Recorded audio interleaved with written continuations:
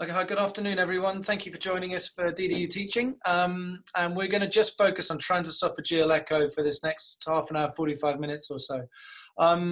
I'll please just chime in if you've got any questions. I'll start off at a relatively slow pace and try and pick it up and get more and more advanced. There will be, in terms of the exam, there will be questions in advanced ultrasound exams on TOE. There always is. I don't know too many advanced qualifications other than sort of the American Echo Board exams where you don't have TOE in it at all for advanced critical care echo. So it is an important thing to learn even if you're not doing an awful lot. So I'll try and take you through things as best I can. I'm going to try and use our echo simulator, Bob. So excuse me while I just try and switch over so that it'll all be done on the computer on my left and we'll go from there. So just hang on a second, okay?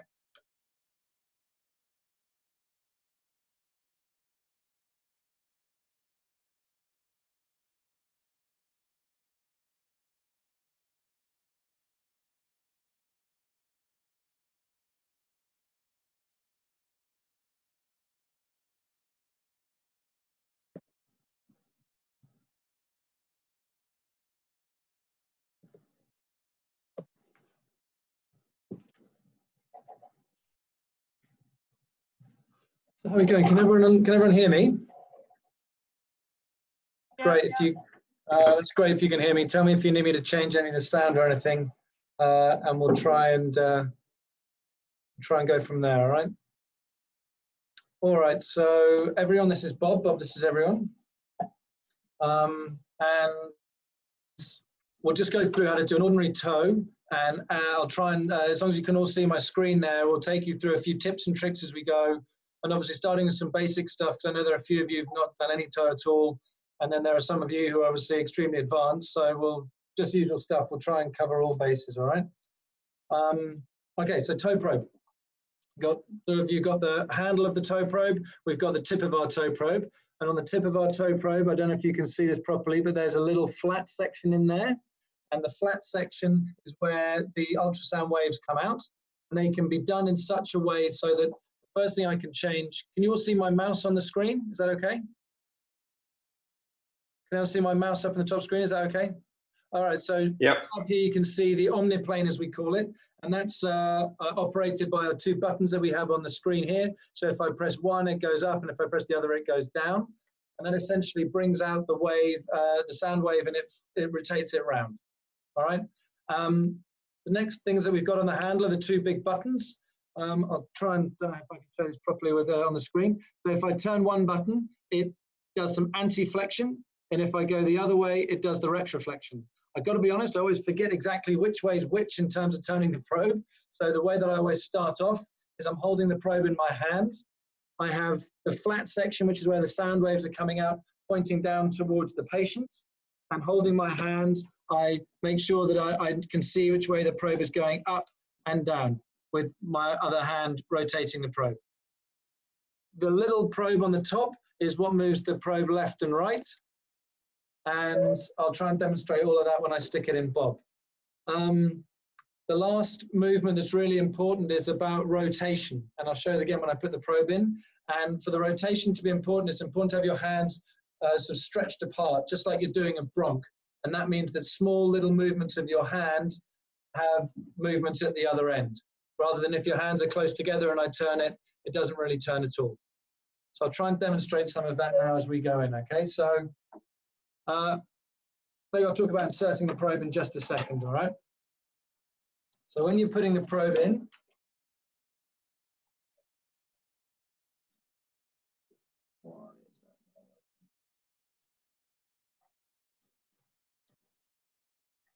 oh, sorry guys, I might have to restart Bob. He doesn't look that happy, does he? Sorry guys, 1 second.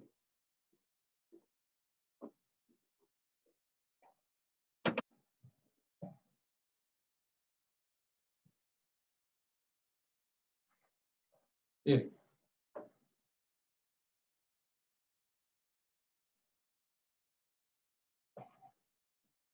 I'll just take away the heart. Sorry, take away the bone so that we can see it on here. Okay, so as we insert the probe, you can see as I can push the probe in and out. And you'll notice as I put, first thing to notice is looking at the screen on the right, is as I push the probe in, you'll notice that the esophagus is not just a linear structure. And look at the plane of interrogation as I come down. So I'll just pull it back up again. That's sort of down that, you know, the mid-esophageal four-chamber we talk about. And you can see that's sort of down the long axis of the heart. As you push it down a little bit further, the esophagus curves underneath the left ventricle. And that's how we get sort of our short axis view. So that the curve of the esophagus is around underneath the heart. Okay, so that's obviously the movement up and down, pushing that probe in. And that line of interrogation moves from being longitudinal into more of a short axis view. Okay, so that's the first movement. Second movement is this twisting movement. And if you look at my hand, as I twist it, I move in that plane of sort of interrogation, moving that heart from one side to the other. And that's moving my hand sort of clockwise, moves it over to the patient's right, anti-clockwise moves it to the patient's left. All right.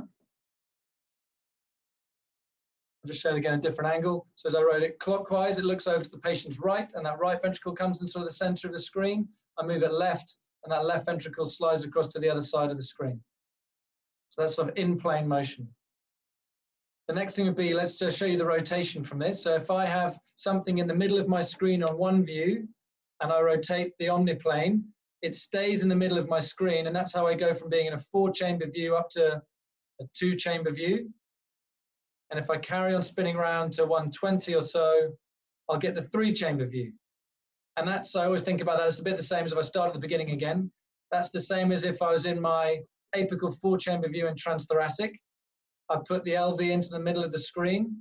I rotate round sort of 60 degrees up to 90 with toe, and you get your two-chamber view.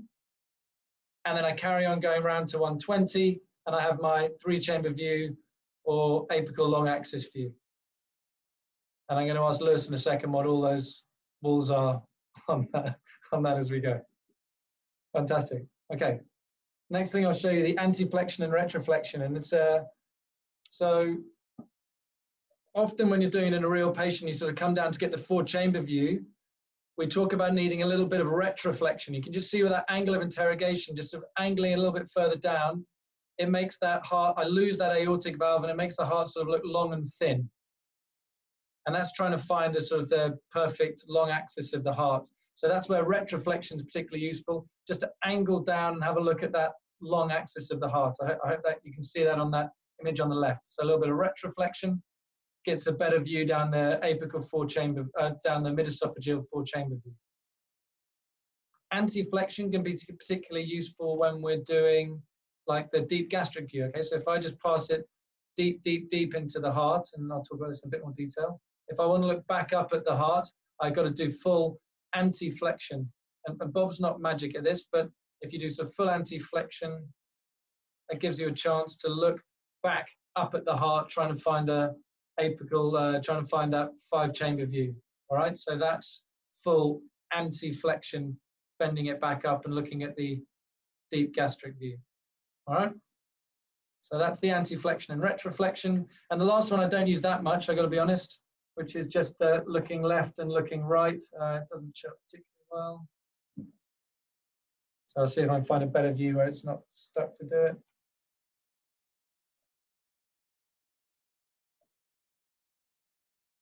If I just move that button left and I move it right, you just get that idea of that plane sort of rocking one way or the other.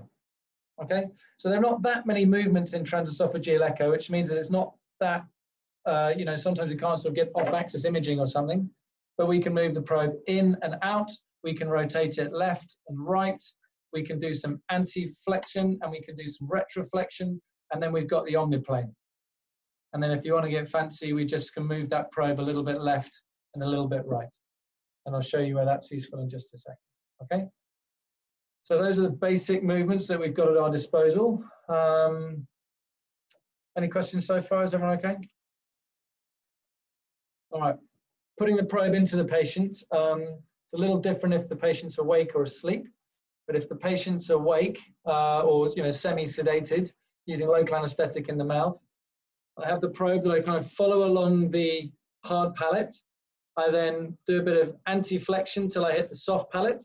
I go into their, so just above their larynx. I then relax it, or a little bit of retroflexion, and then try and insert it. I don't think it shows up brilliantly on Bob as I'm trying to do this, but we'll see how we go, okay? So putting that probe in. So putting that probe in, I do a little bit of retroflexion first of all. I hit the back of the hard palate. I do some anti-flexion. I insert it in till I start hitting the sort of a bit of resistance at the top of the larynx. Then I do a little bit of retroflexion to try and snake it down and in. So sort of following it up, round, and back round again. It's sort of like a big S shape. If you're doing it on an intubated patient, I try and have the head in completely the wrong position that you'd have to intubate someone. So completely sort of neck folded down forwards. And that means that, you know, hopefully the trachea is sort of way out of the way. And that means it will help your movement. So having the patient in the worst position for intubation is the best for sticking a transesophageal down. I find it essential, you've got to have a laryngoscope nearby, because if you can't put the probe in, sometimes you just look with the laryngoscope and you can lift the larynx and epiglottis up out of the way, and you can actually see where you're inserting your probe. So if you've got your laryngoscope there, I often find you don't need to use it. So it kind of wards off evil spirits, I guess. All right. Well, let's talk about the procedure that I follow. There are different ways of doing this. It doesn't matter what order you do it in, but for me, it's about trying to minimize movement. So the big thing that we get worried about is, of course, esophageal damage. Esophageal damage is most likely to occur if the person who's doing the procedure hasn't done a lot of these things. So if you are sticking them down for the first time, just do it with a bit of supervision, I think is the go. And esophageal injuries, particularly in our institution in the last 10 years, have been caused by people who are learning. So just be careful, and the rule is if you feel some resistance, don't force it, okay? So yeah, so the most experienced user ideally should be putting it in. There's people who are at risk are people who've had previous operations or cancer or any kind of surgery around that area. If they're on steroids for long term, or they're on bisphosphonates for some reason. I still haven't quite figured out why bisphosphonates are such a big deal, but they are. And if they're over the age of 80. So those are sort of the risk factors that should get your spidey sense going. And if you have problems, don't force it. Okay, so the way I do it, this is not perfect, but it's just the way I do it to try and minimize movement in and out. So I start off with my deep gastric view. I then work up to the sort of upper esophageal view. I then turn around and I have a look at the to look at the aorta, and then I actually insert the probe back down, following that aorta, and then I take pictures of it coming all the way up. So I should only be inserting the probe once, pulling it out, imaging, turn it around, push it in, and then pull it out again. So sort of two movements rather than sort of going up and down lots and lots and lots. So first things first, I go for my deep gastric. And the tip and trick I've got for doing the deep gastric is I find my short axis view that we can see here. Okay, so this is like a short axis that we'd see in, it's like a short gastric that we'd see in transesophageal in our short axis view. I keep on advancing the probe. So I keep pushing it in, keep pushing it in, keep pushing it in until I don't see anything anymore. And I know that I'm deep in the stomach. And then I do full anti-flexion, still not trying to pick up anything. And then slowly I pull back. And Bob's a little tricky to do this on, I find sometimes. And then I pull back, trying to get it to touch that, to touch the front of the heart.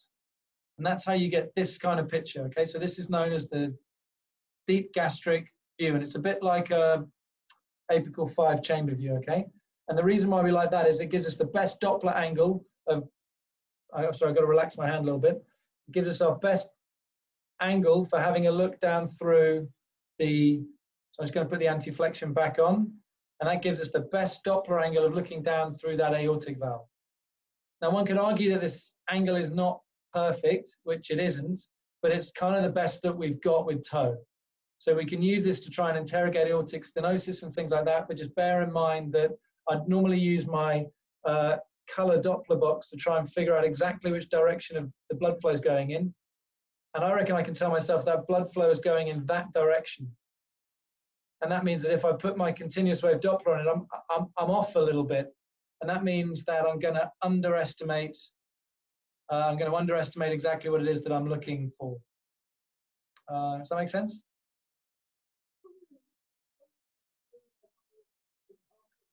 Absolutely. So I can try and get the best angle I can. So it's a great question from Louise about trying to manipulate the probe so that you're in the best angle possible. Absolutely. But the only way I can manipulate it is by sort of twisting from side to side, okay, twisting my hand around.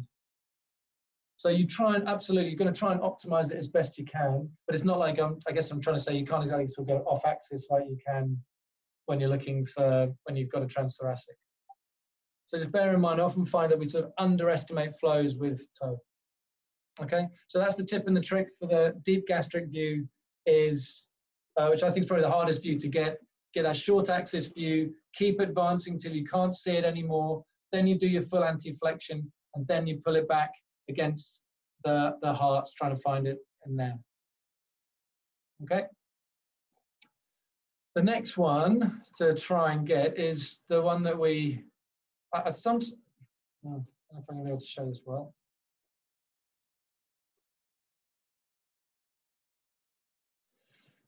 So I'm just going to quickly show this view here, which is a bit of an advanced view. So this is for, again, this is for those doing so the DDU exams. This is a bit of an advanced view, but it's so at 0 degrees. And if I do a bit of anti-flexion and I do a little bit of lateral rotation while I'm in my deep gastric view, I can get a good look. Try and get a bit better. You can get a view down here where I look at what's these valves that I'm seeing here. Lewis, we've just done that. What are the valves that I can see in this image here? So you've got the mitral on the right of the screen and the tricuspid on the left. And then we've got tricuspid on the left. And you'll see they're both sort of like this on-face view or on-fast view. Worth having a look that the anterior mitral valve leaflet here is much bigger than the posterior mitral valve leaflet. And if you can see the cusps a bit better, what cusp is my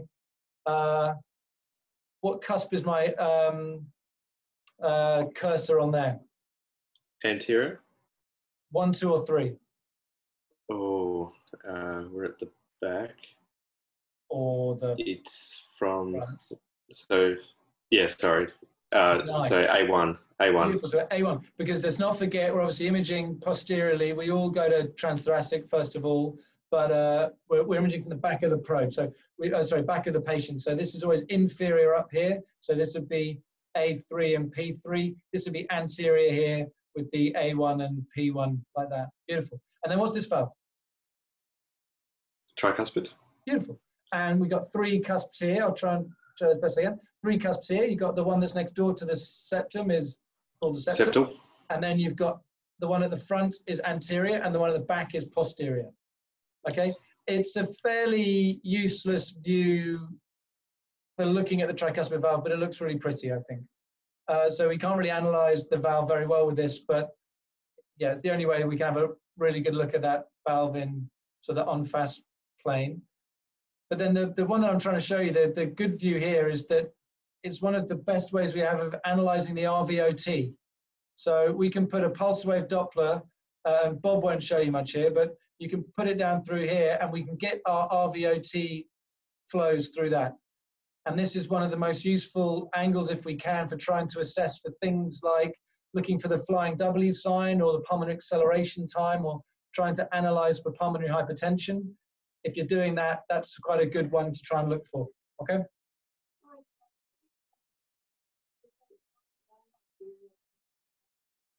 Yep. So you go full anti-flexion. And then I also, in a real person, it doesn't work brilliantly, Bob, but so full anti-flexion, and then you do the other wheel in completely the opposite direction. Sorry if that's not showing. So I'm pulling down on that. I don't know if you guys can see this. I pull down on that for full anti-flexion. You turn the other wheel in the other direction, and then I just put my thumb on both of them, locking them in that position, okay? And in Bob, I've got to pull him back a tiny bit, but that sort of works. It's normally sort of a bit more of a deep sort of gastric level, so upper gastric level, I find that it works, but you get a view that looks like that, okay? So it's almost like an RV sort of inflow view almost, sort of. But it's just the best view for having a look at that pulmonary valve, okay? All right, so that's deep gastric, bit of an advanced one to have a look at that pulmonary valve. And then pulling back the probe, we then get our short axis view. And you can look at the apex, mid, and base of the heart. And very rarely does it look absolutely perfect like this, of course. Okay, so regional wall motion abnormalities you can get from this. So let's just pause at this for a second. Who's next on the list? Should we try Sin and Lewis? Just the Darwin guys, are you happy to have a crack at this next one? So we got a short axis view here, right? Can you see my cursor? What wall is this? What segment is this of the heart?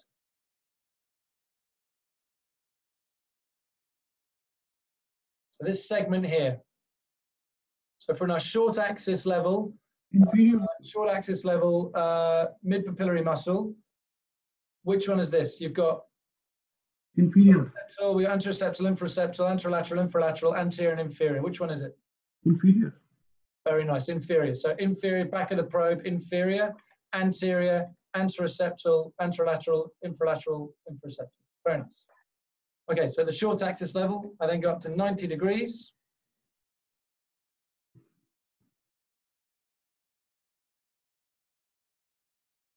And we can have a look at sort of the long axis views of side on. And this is quite a nice one for having a look for wall hypertrophy, trying to see if there's any apical clot or anything like that. And we're looking down that heart, cutting it so down the long axis. So again, which wall is this? Will be inferior wall. Very nice. And this one here would be the anterior. Very cool. Anterior wall. Nice one. Okay. That's when I've got the LV in the middle of my screen, because whatever was in the middle of my screen on that plane remains in the middle of my screen when I come up to 90 degrees, right? And now if I want to go and have a look at the right side of the heart, I just do my clockwise rotation and I can look round to the other side of the heart.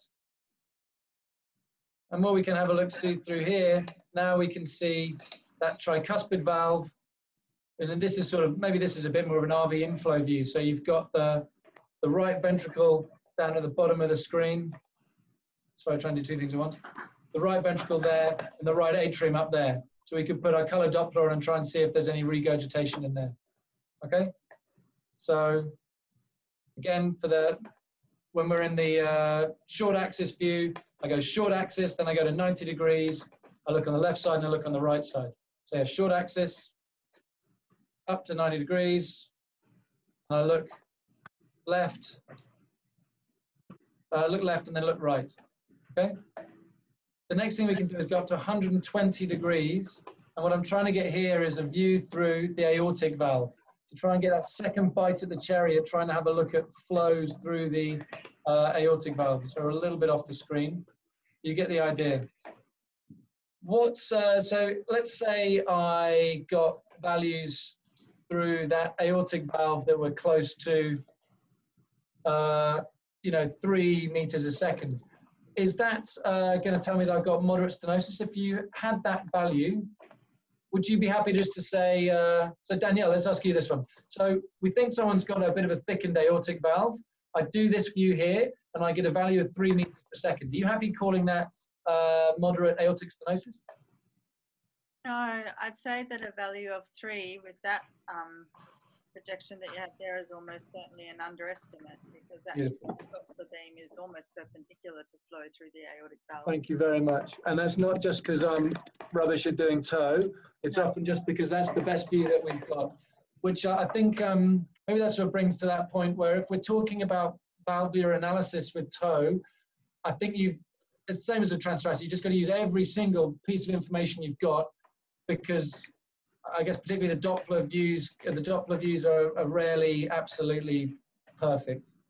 So we've got to use our you know, 2D and all other views that we possibly can. Okay. All right, so let's get rid of that. Okay, so after our short axis view, we're going to come back up to our mid-esophageal 4-chamber view.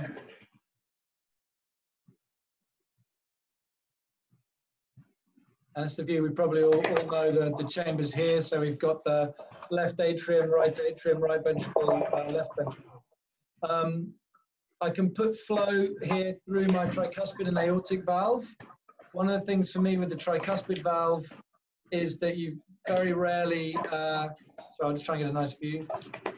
You very rarely get a beautiful angle with your tricuspid valve here. You know, if you've got tricuspid regurg, it's normally sort of in that direction. And so if I'm trying to cut that angle, I often feel like I'm at least 30 degrees out. We'll do it. It's just, again, we've got to understand that we're probably going to underestimate the profile. What else are we going to look at? Why don't we talk a little bit about the mitral valve? So when we get mitral valve prolapses, and I'm sorry, Bob's not brilliant at showing these sort of individually.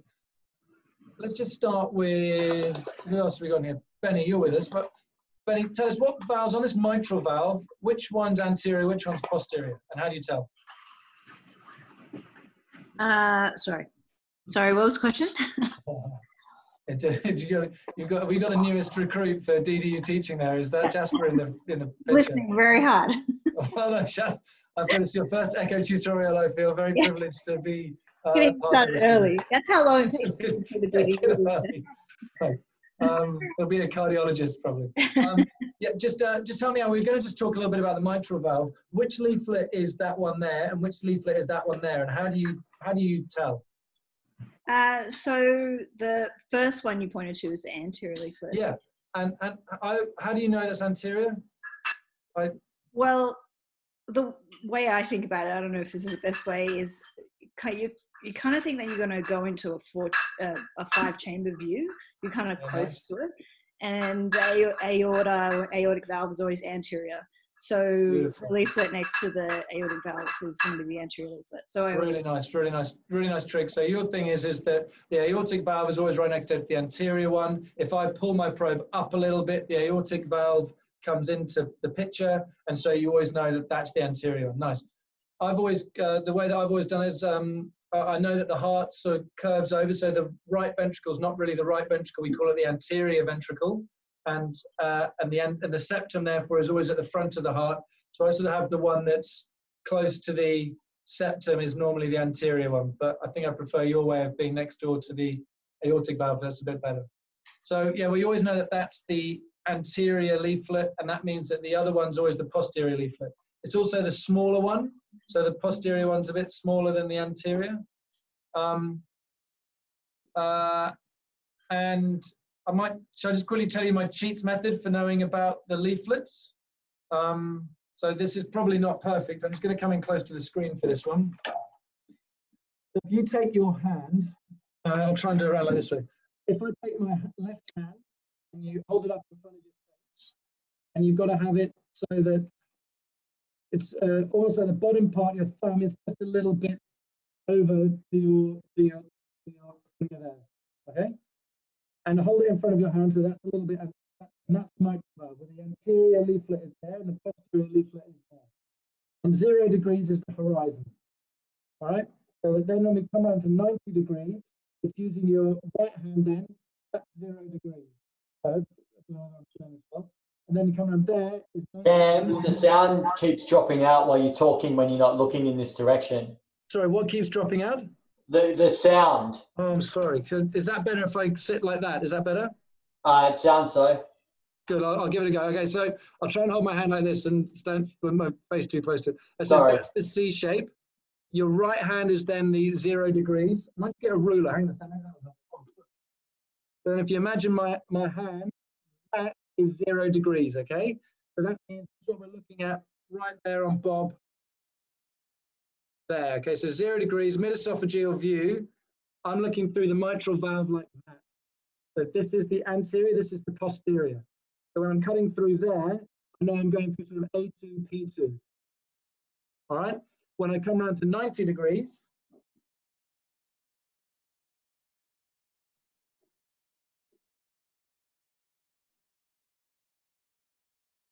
like that view there, see if I can actually pause that.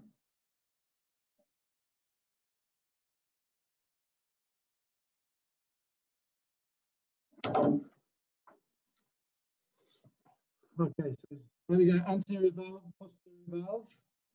0 degrees was through it like that.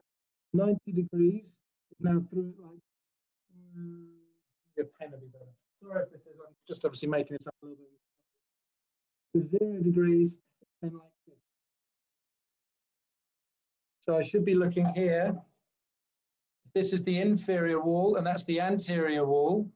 So I'm looking at, so this one would be P1, A2, P3. Cool. 0 degrees, 90 degrees, and you have P1, A2, P3. And that's why it looks like a trap door that's coming up in the middle. Last view is coming down to 120.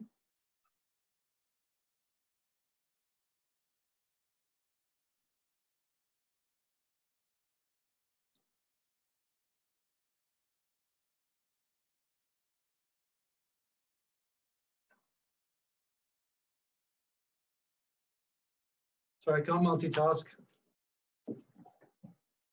Just recap again. So there's 0 degrees,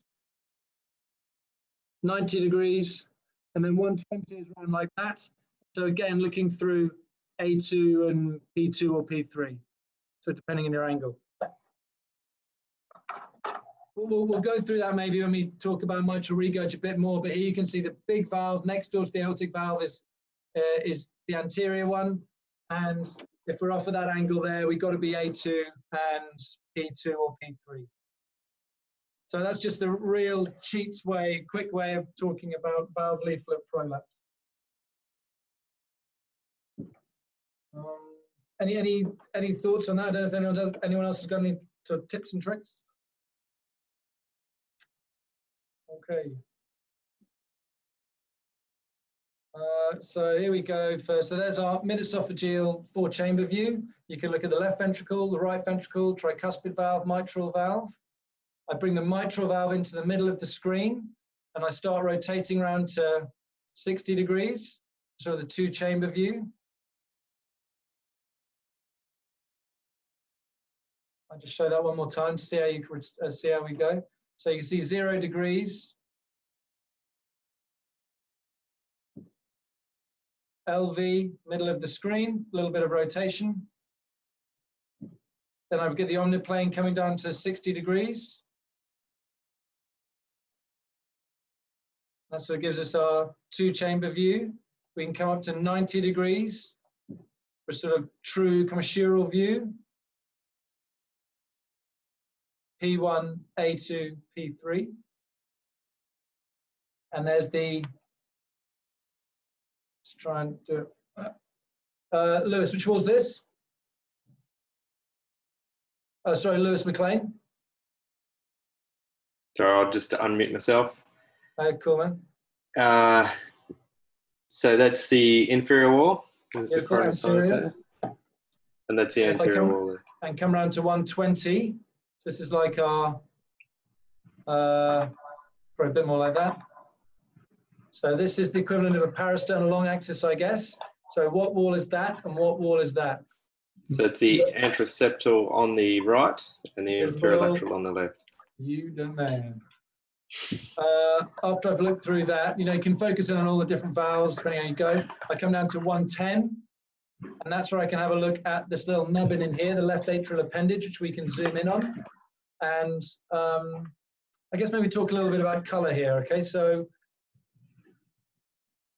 when I put color over one of these guys, it often, you can't see any flow, and that's because we're looking for a low flow state, right? So when we're particularly looking for patent foramen ovales or ASDs or pulmonary vein flow or left atrial appendage flow, we've got to use you've got to turn down your scale. I'm sorry, I think all of our faces might be hiding this. There we go. So here you can see my flows are at 70.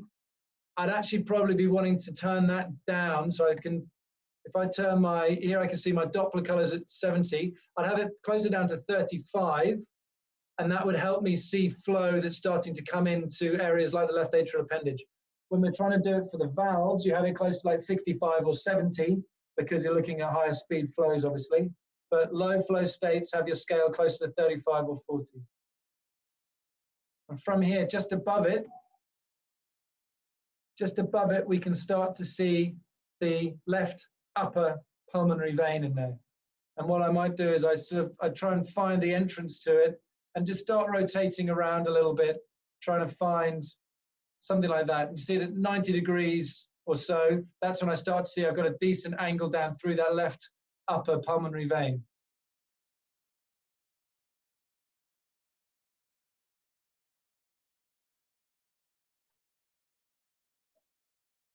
You see, I'm just looking at that left upper pulmonary vein there. After I've analyzed that one with pulse wave Doppler, you can maybe change the angle a little bit, coming down close to, normally it's better than 40, I think. And we can try and get the best angle we possibly can through there.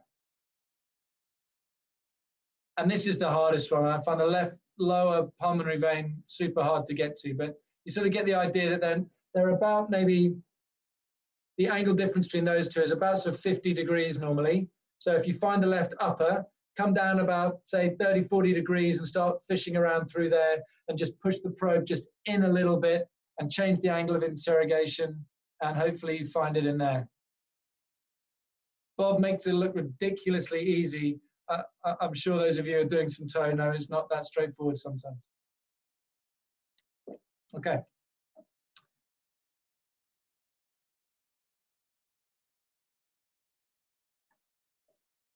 So after you've done the left atrial appendage and the pulmonary vein, I come back to my mid-esophageal four-chamber view at 0 degrees. I pull it back until that aortic valve comes in. I'm going to try and find the short axis of that aortic valve. So come up to 30, pull it back a tiny bit, and there's the aortic valve sitting in there. Bob's sort of more like 40 or so. And you get that beautiful sort of three leaflets opening up there. And you can see the tricuspid valve on this side, where you can again put color Doppler and try and have a look through that, as well as the pulmonary valve. If I just change the angle a little bit, the pulmonary valve sort of comes in wrapped around underneath it. So the short axis sometimes not great in Bob. Okay. And after that, one of the last little views is coming around to 110 degrees. And I look over to the patient's right. And what's this called? Lee, are you starting off doing TOE? Do you know about TOE? Lee, can you hear me, buddy? No? What's this? Do you know what this view's called? Because what I should be seeing is the superior vena cava here. Is it meant to be a bicaval? Yeah, very nice, very nice. Bob's actually, it's normally 110 on people. Bob's a bit more like sort of 90 or so. If I can try and find it properly. Maybe a little bit less. So what I'm trying to get is that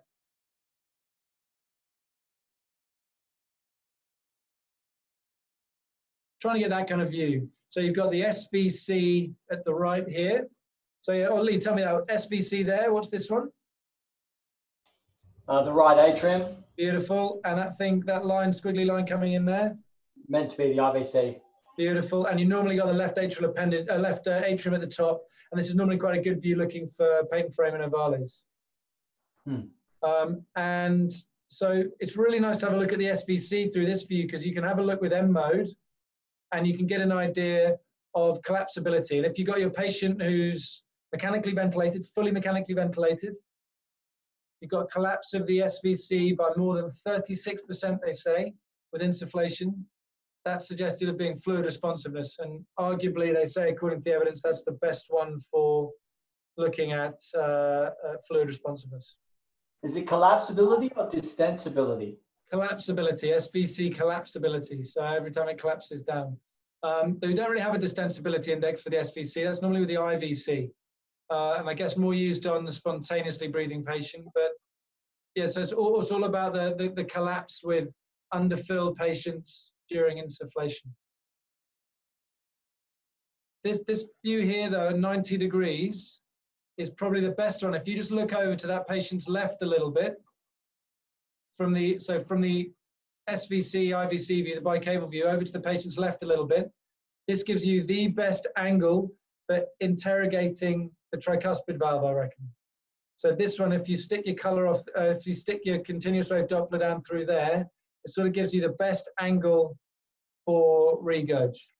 All right, so the best angle for the pulmonary valve analysis is sort of in the deep gastric view, and the best analysis of the tricuspid valve is at this short axis level at 90 degrees. Okay, just in the meaning of time, I'm just going to show you just another little tip and trick. So if you come down to 0, and I find that aortic valve, as I pull it up, I can start to see the pulmonary valve come in. All right, and if I pull the whole probe back a tiny bit and then retroflex, I can get this view as best I can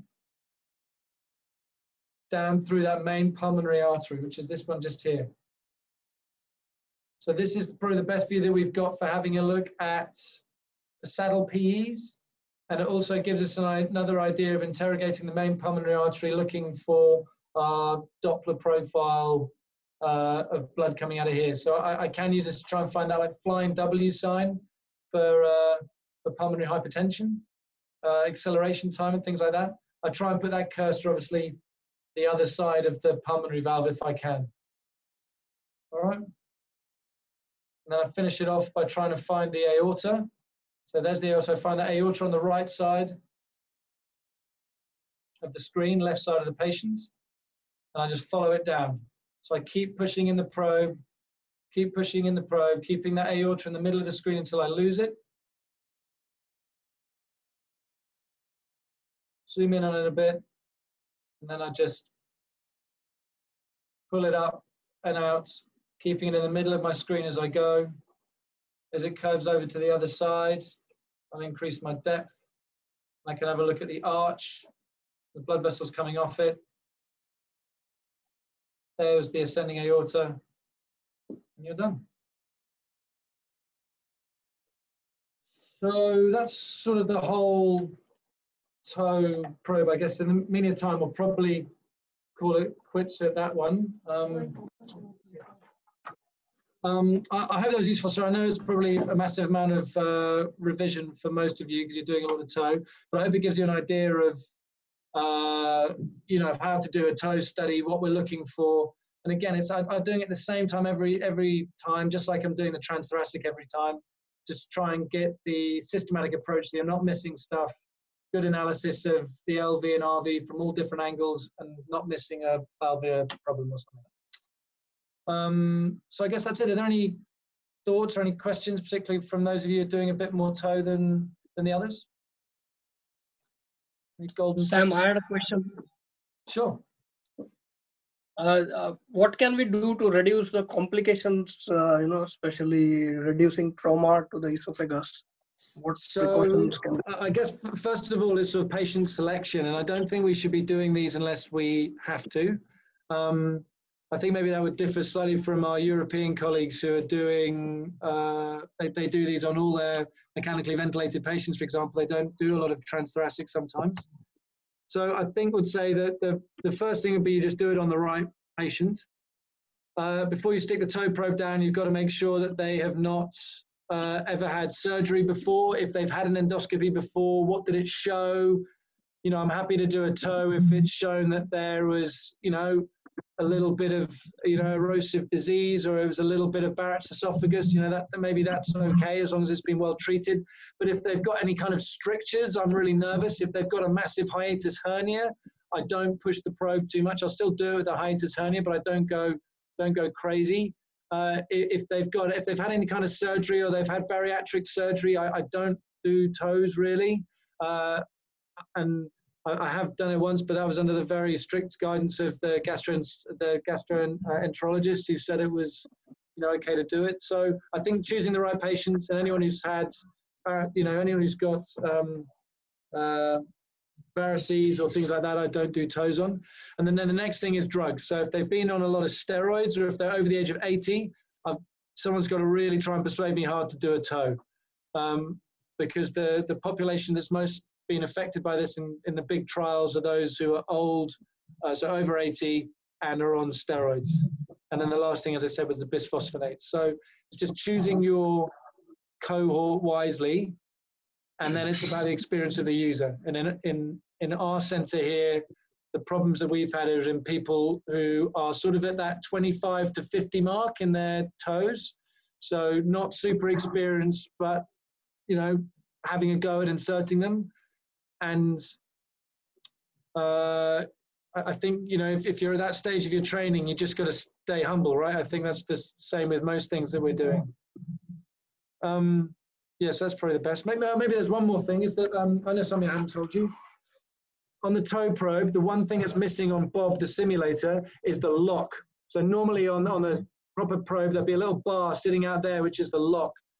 I never use that. I've never used it under any circumstances at all. They use it in maybe cardiac anesthesia, but I think make sure that is off at all times. If it is on, that's when the toe probe, you can have it in full anti-flexion, and pulling that in and out of a patient's esophagus can be really dangerous. So that's just maybe the last tip and trick.